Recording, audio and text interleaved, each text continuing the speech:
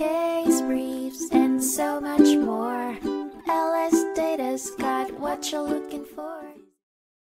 In United States v. Patane, a 2004 case heard by the Supreme Court, the court examined whether failure to provide Miranda warnings to a suspect would exclude any evidence obtained as a result of voluntary statements. The situation arose when a man named Patane was arrested without being read his rights, leading him to confess to owning an illegal firearm and informing the police of its location. Initially, a judge ruled that the gun could not be used as evidence in court because Patane had not been read his rights. However, the Supreme Court later determined that, while the failure to give Miranda warnings constitutes a constitutional violation, physical evidence obtained from voluntary statements made by a suspect without these warnings can still be used in court. The court held that the district court erred in granting Patane's motion to suppress the firearm and did not address his alternative argument.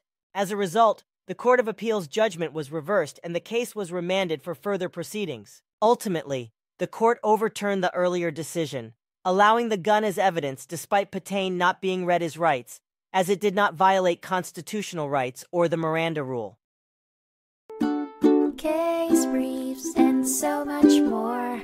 LSData's got what you're looking for. Visit lsd.law, elevate your mind, leave the stress of class.